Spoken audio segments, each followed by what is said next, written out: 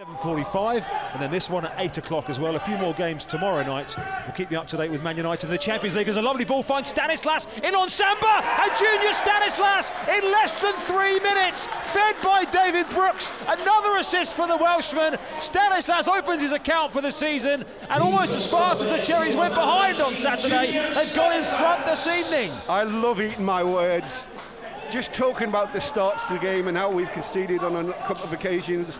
What a pass from Brooks, and what a great touch finish from Stanislas. What a start, I love it. Well, Junior Stanislas, who scored on that fateful day at Goodison Park on the last day of last season, that was his last contribution. And this time, well, he's been playing in the midfield three-wheeler. He suddenly popped up at centre forward. But it remains 1-0 in Bournemouth's favour. We played 14 minutes. Oh, what a turn from Danjuma. Completely left Christie for dead over on the left-hand side. Danjuma bearing down on the penalty area now. He's gone past another defender. Still Danjuma in towards the near post where Samba blocks it away. It would have been a brilliant individual moment from Arnaut Danjuma, who left two defenders completely floundering.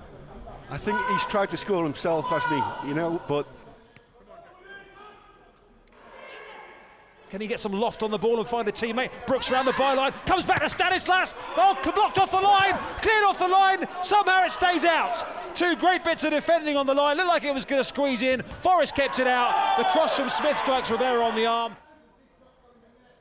Now driving forward to the edge of the penalty area. Three blue shirts around him. Solanke goes down under pressure from Colback. Penalty Bournemouth.